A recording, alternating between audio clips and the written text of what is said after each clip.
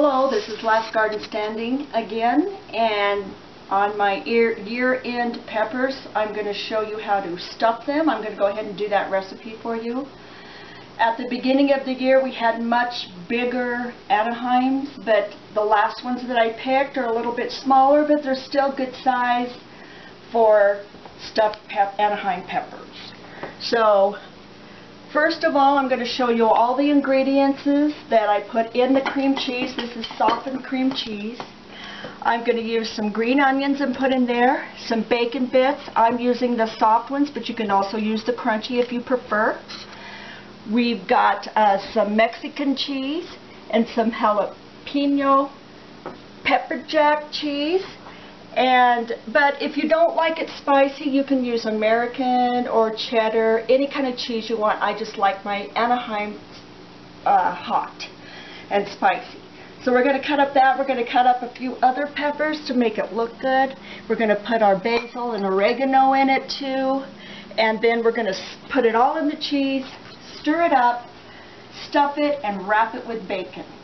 So I'll come back and show you that.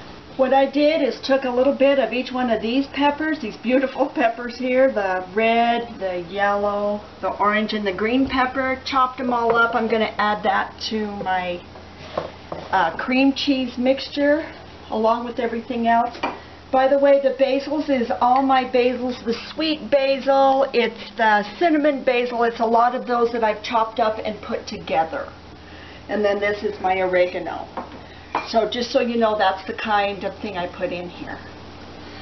Alright, we've got most of our boats cut, but and we've got all the ingredients in the cream cheese ready to go. I'm going to show you how to cut the boat. You just do a slit across, a slit down a ways, and on the other side, like that, and then you take the middle out. And unfortunately, you don't really need this part, so you also could cut these and put them in your cheese instead of these colored ones if you'd like. What you do is just clean out the seeds, put them aside too, just right there. Clean them out, and then you've got your boat for your cream cheese. So we're just going to cut one more, and then we're going to fill them. Here we go again. That.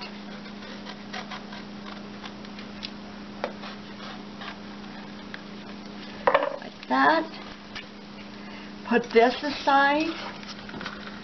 Clean out your seeds all the way to the top. Like that. Okay. And now we're going to fill one or two. We're going to put them in our pan. Let's just get them filled.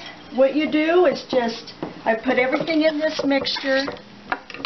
So what you do, you just take your hands with gloves, preferably. This is the easiest way. You can use a spoon, but it seems to be faster this way. Actually fill it up, like so, all the way down. Here you go. Then I had told you I use pepper jack cheese. Sprinkle a little of that on. Sprinkle a little Mexican cheese or American, whichever you prefer. And then you take a piece of bacon of your choice. I like a little bit more expensive bacon. What you do is just wrap it around like so. Like that. And you put it in your pan. Let's do one more, and then what I have done is preheated the oven already at 375. For the real big Anaheims like I had at the beginning of the year, you cook at least 30 to 35 minutes. But for these smaller ones, you can cook them anywhere from 20 to 25 minutes.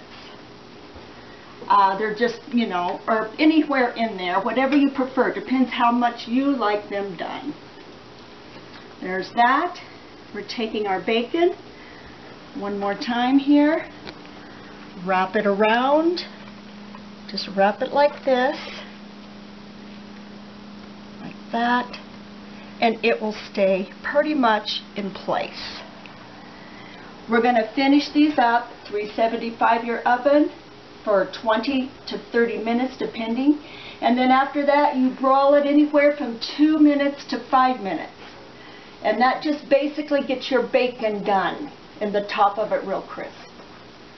And we'll show you what happens when I take them out. Okay, here's our pan full of peppers. We're getting ready to put them in a 375 temperature oven, and we're going to do that for about 20 to 30 minutes. This is the finished product. I just took the Anaheim peppers out of the oven. You can do the bacon a little bit longer on the broil if you want your bacon more crisp. Otherwise, it's about 2 to 5 minutes is all you need, and after you bake it at 375 for about 20 to 30 minutes. I also have more videos coming for the year end and approaching fall. I have a lot of tomatoes left, so I might do some canning tomatoes as well. Anyway, more recipes too for the winter. Thank you for watching. Share, like, and comment. Give me some ideas. Thank you.